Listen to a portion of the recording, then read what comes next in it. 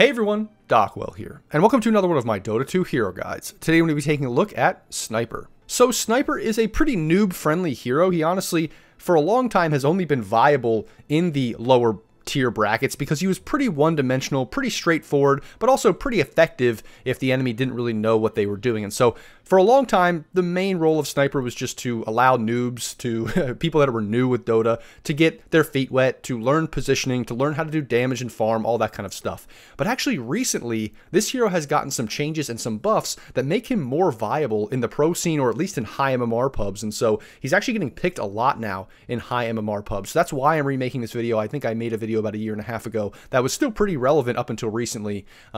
And so now I'm going to remake this. We're going to go over a lot of the things that have changed about Sniper and why he's now not just that noob-friendly, low MMR stomper like he used to be. So how do we think about Sniper in general? Well, first of all, he's pretty straightforward. He still does kind of the same thing that he's always done, and that is he sits in the back and he does insane physical damage. He just sits in long range. He's obviously a sniper, so he has a really long range gun, and he has the longest range in Dota.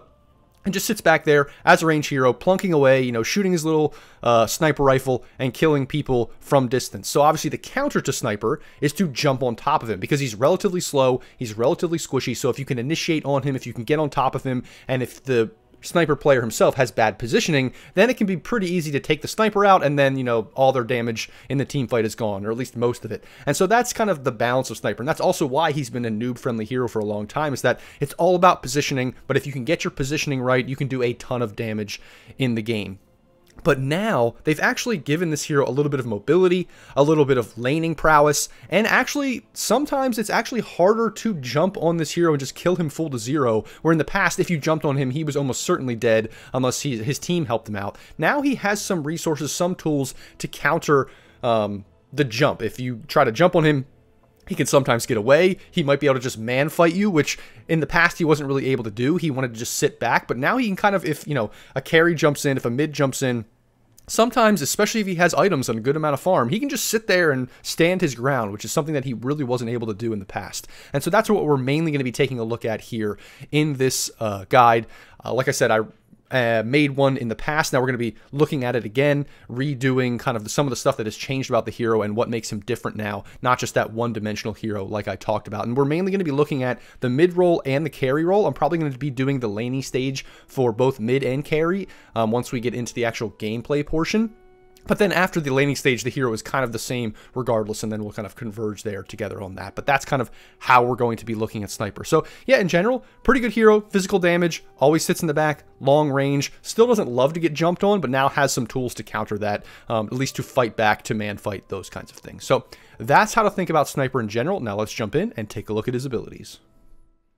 So now that we understand Sniper in general, we can take a look at his abilities and see how he's able to be that long-range physical damage dealer, but that also has some new tools to help him survive, to help him, you know, man up and fight people to the death, those kinds of things like I talked about. So let's just jump in, and first we're going to take a look at Shrapnel. This is a pretty straightforward ability. You should probably know by now, if you have any idea what Dota is, about what Shrapnel does. So basically, you just click Shrapnel. You can click the ability. It has a pretty long range here. You can see the AoE is huge that you can cast it in, and then you see this little blue marker here where you can sit it down in any of this in this range anywhere, and basically you just kind of shoot these bullets into the air, and then for a small duration, a bunch of bullets rain down in a circle and do damage and slow. So we can see, I'll place it here over the axe. And then the axe is getting slowed. He's taking some damage over time while he's in this circle. And then if he runs out, obviously he doesn't take damage. He's not slowed anymore. And it's pretty straightforward and pretty simple. That's just what Shrapnel does. Now, obviously you see here there's like a 3, and now it's at a 1. Basically, there are 3 charges that basically you can cast 3 at a time. So if we refresh here, I can cast 3 shrapnels all at the same time, and then it goes on full cooldown. But basically, you can just have these 3 shrapnels for farming. You can have these 3 shrapnels to chase people down, all of that kind of stuff. Keep in mind, though, that the shrapnels do not stack. So basically, you don't really want to place them all on top of each other because you're just wasting them. So any like coverage with those 2 circles, any place that those 2 circles overlap is just kind of wasted space. So you never really want to do that with the shrapnel. So that is one thing to keep in mind about this ability. And obviously all of the the charges obviously have their separate cooldowns and then they generate back up. But you're basically going to be mainly using this ability to either chase people down, do some damage in fights. It also gives you vision for scouting, which is important, but it's mainly a farming tool. So you're going to be pushing out waves with it, whether it's in the laning stage or later in the game. You can kind of, because it has such a long range, you can kind of walk up, like you can see how big the range is. You can walk pretty close, not even that close to the wave here, and then I can just cast it, and then I can just walk away. And obviously I'm not going to be getting the experience for that, but I am going to be getting a good amount of last hits from just casting a shrapnel, and I have 3 of them, so I can clear waves really well with this hero by just not even approaching the wave, but just kind of going up in fog, in the trees, casting my shrapnel, and pushing the wave out with that. So that's shrapnel. That's how you use it in general to farm, and you obviously want to chase people down with it. Don't overlap, those kinds of things. So that's shrapnel. Next, we're going to look at Headshot. So Headshot is pretty straightforward. It's a passive ability, and what it does is just gives your auto attacks a 40% chance to do extra damage and kind of do this little like mini stun knockback thing. It's not a stun, it's like a slow technically, but it really is like effective, and it kind of puts them in place. So I'll just basically have Axe run at me here while I shoot him. Oh shoot, Axe went out of he went out of vision. He went in the trees. Here, I'll just shoot him real quick. So basically, it should happen here. Axe is running. I'm getting no procs. There was a proc really quick. There's another proc. So you can see it like makes them dizzy a little bit. It's like a headshot. It makes them dizzy, like slows movement speed, does extra damage. And that's really all it does. It's pretty straightforward, actually. It just makes this hero a little bit more annoying in lane to get last hits, to harass in lane, and then just later in the game. I mean, 110 damage per shot, and that small little slow and that knockback is really, really effective to just amp up your damage output. But then that is actually used in combination with Take Aim. So really what Take Aim does, the E ability, is this just gives you bonus range. That's really the most basic thing that it does, and that's what it did just in short for most of Sniper's history. Is that's all it really did. It just gave you extra range. That's why this hero has such long attack range. So we can see I can shoot this guy from all the way over here. That's super far away. And then obviously if you buy Dragonlance, like you have even further to shoot the axe, which is, you can see this is like insanely far. That's like basically blink dagger range. So I'll refresh here so the axe doesn't die. But now the other thing that Take Aim does is that recently it was introduced that once you activate Take Aim, it's like an activatable ability that you can actually use, is it makes you move pretty slow. So actually I'll activate it here, and then I'm moving like really slow. It decreases my move speed, so it's hard for me to escape.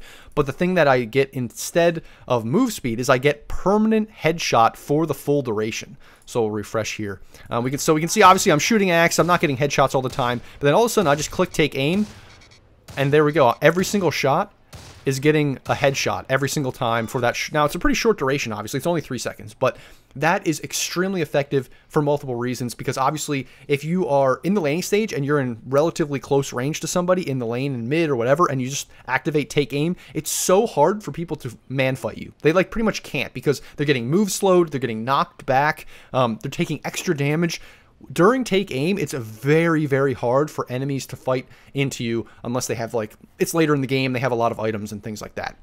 So that just makes this hero really good in lane, but also later on in the game, it makes him way more powerful, dishing out damage in a more consistent manner, and also being able to man fight people. That's one of the biggest things that they added to the hero that allows him to just be way more dynamic. It's pretty simple, but it just gives this hero way more breadth of ways to deal with things that in the past made him he would just die. But now, you know, let's say you have Take Aim and you like buy a Satanic later, like you can just man fight. Like people just jump in, you just activate Take Aim, you activate your Satanic, and like you just can't die. It's kind of insane how that works. So that's Take Aim, that's Headshot, that's how they work in tandem. And then lastly, his ultimate is Assassinate. This is a pretty straightforward ultimate. It's not really something that people focus on with the hero. It's kind of just like a weird one-off thing. Basically, from very far range, you can see, let's just highlight it really quick. Let's see how far the range is. Like you can see, look at the green circle way out here when I highlight it. So it's really, really far if you have vision of the hero. You can click on an enemy hero, and it kind of loads like a big bullet, and after a short duration of channel time, you fire the bullet, and does a significant amount of damage. So this is used for like finishing people off at super far range, so people just get out of range, you can't click them anymore with your right clicks, but they have just low health, they're just barely escaping, you can assassinate them, you know, they get killed. Or in the laning stage, maybe you hit 6, you can honestly just use this kind of off cooldown. Now, it does have a high mana cost, but you can use it off cooldown for a significant amount of damage. You can see the damage is, especially at level 3, obviously you're not going to have that in the laning stage, but level 3, that's a significant amount of damage. So you can use this in a fight. Now, obviously later when you have items, you're not going to want to take the time to channel this. It's going to be more effective to right-click, but it just has its uses. There's also a stun, like a mini stun, so it can be used to cancel TP. So if somebody tries to TP out in your face, as soon as they TP, you can click assassinate on the enemy, and then it will cancel their TP once it hits them. So just keep that in mind. That's an important thing to note about the ability as well.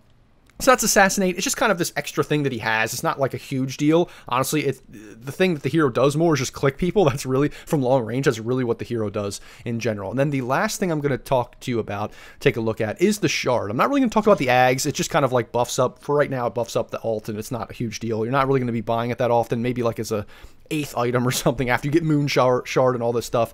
It's more of like a support build, but it still is effective eventually. But really what I'm going to talk to you about now is the Shard, which is Concussive Grenade. And this is the other thing that allows this hero not to just be this, like, you know, bot that you sit in the back and just click people with, is that he gives, this Concussive Grenade gives him like escapability and some extra ways to deal with heroes that jump on him. So what you do is you can just fire it out in an AoE. It's a little grenade that comes out, so I'll press D, and basically I fire it in an area, and then it pushes every hero back, the enemy and myself, back in the direction from where it was centered. So you can see I put it here, the axe went kind of away from the center there, and I went away. So it's a good way to get distance between yourself and the enemy. So I'll just show you again real quick. So the axe obviously jumps in on me. He's trying to attack me. Well, then I can just click this grenade right between us, and then boom, now we're farther away. He's slowed. He's also disarmed, which is really important too. So he's not like, even if it's a range hero and he's relatively close, you can kind of, you know, click this grenade in a pretty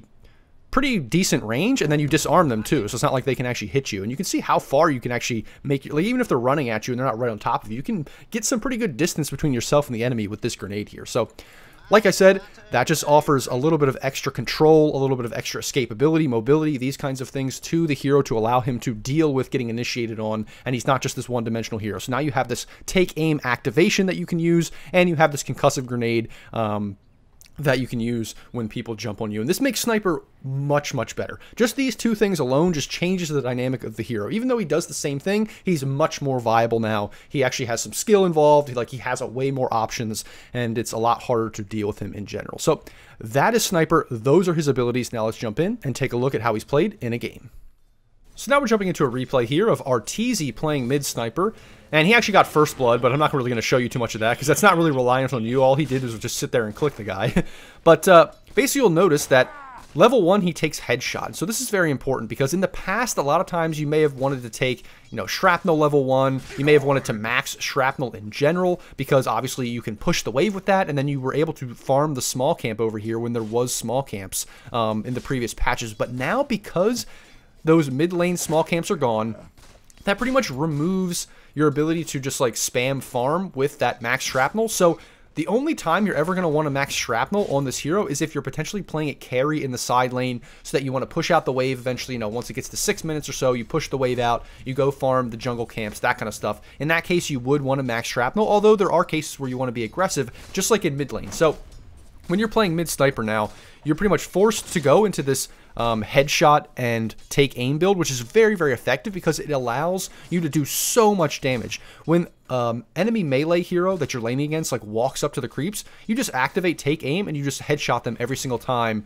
for that short duration. And you can see how effective it is at zoning out this Pudge. Like, this Pudge just cannot walk up to the creeps because if he does, you know, Arteezy's just going to activate his take aim, just do a ton of damage to the Pudge, and he's really just not going to be able to trade well. And this is also true of even ranged heroes, because eventually, once you put more points into take aim and into headshot, not only are you doing more damage with headshot, but now you have even more range, so you're going to outrange a lot of ranged heroes, so even they have a hard time approaching the wave as well. And this is just the main strategy of playing Sniper in the laning stage, and he actually has become a lane dominating hero. It can be very, very annoying to play against the Sniper who knows what he's doing in the laning stage because of this max headshot, maxing take aim build.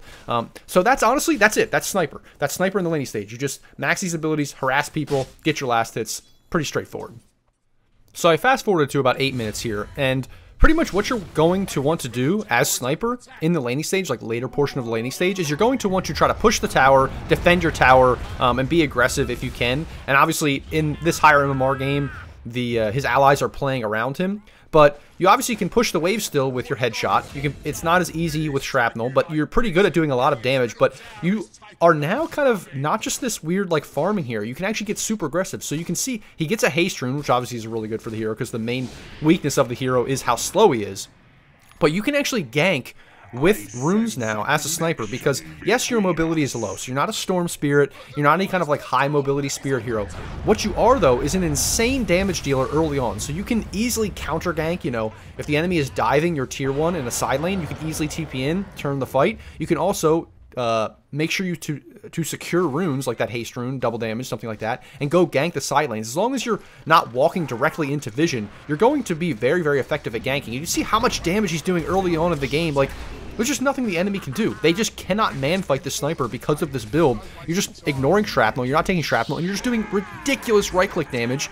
You obviously activate take aim, and they just die. Like, the Pudge just dies full to zero. It's absolutely ridiculous. So this is how you want to be thinking about Sniper. He's no longer just this, like, AFK farm hero. He's actually fairly aggressive. You can push the tower in. You can get kills, you can counter gank, all that kind of stuff. Obviously, like I said, he has low mobility, but that still doesn't limit the hero because he just does more damage in the early game than, like, any other hero in the game. So I actually fast forwarded to when he is dead now at about 14 minutes because they actually dove like tier 2 down here. They like dove down here and they like all died. But I just wanted to show you this part of the game because this is how you need to think about Sniper. I know I already sort of commented on it at the late laning stage, but watch what he does. Him and the Shadow Shaman, as soon as they respawn, he TPs aggressively. They immediately smoke up, and he just runs at the enemy. You can also see up here in the upper left, he's 12, 3, and 4, so he has died a few times, but he's been super active. He's, like, involved in, like, almost all the kills, like half the kills, over half the kills, because this is how you want to be thinking about Sniper. You don't just want to be this AFK hero. You need, throughout basically the entire mid-game, to just constantly be fighting with your team. You are now a fight hero, because you're not maxing your farm spell, you're maxing your fight spells, and you do insane damage like I talked about. So I don't want you just sitting in the back. Like, obviously you can push a lane, you can push a tower, you can defend a lane. Once you get a point in shrapnel, you know, you can still use that effectively, but you need to be playing with your aggressive heroes, with your off lane, with your supports to get ganks, to play aggressively on the map and kill people because you're just so powerful. So obviously it's best if you can pick it with heroes like a Shadow Shaman with the stuns, like a Nature's Prophet that can go in, like a Primal Beast that likes to charge in. You know, it's really good with heroes that like to go in, obviously, because you don't want to be frontlining on the heroes. That's obviously very important. But, like I said, throughout basically once the laning stage ends, from like 8 minutes to probably 20-25 minutes, you're going to be running around with whatever aggressive cores are on your team and doing a ton of damage. You're not just the sit back and farm hero like maybe you used to be in the past. So I jumped into a different replay now because the last game was such a stomp and ended in 24 minutes because he was doing so well. And I wanted to show you one late game fight. So watch what happens in this fight. The fight starts, he sits in the trees, he uses a couple shrapnels, but he's not clicking. He's not just like clicking away. And that's because he's basically waiting for the enemy to use all their spells. They used every single spell, including Snowball, that could possibly get aggressive on him. Blink, Waveform, Snowball, Arena, all used. And that's when he chooses to basically, you know, counter-initiate, turn on the fight, just start clicking people down. And that's extremely important because a lot of people are tempted, you know, they want to sit in the back. Everyone knows sit in the back is Sniper, right? Don't get initiated on. But a lot of people, you know, they'll sit in the back, but then as soon as their team initiates or something happens, they start clicking.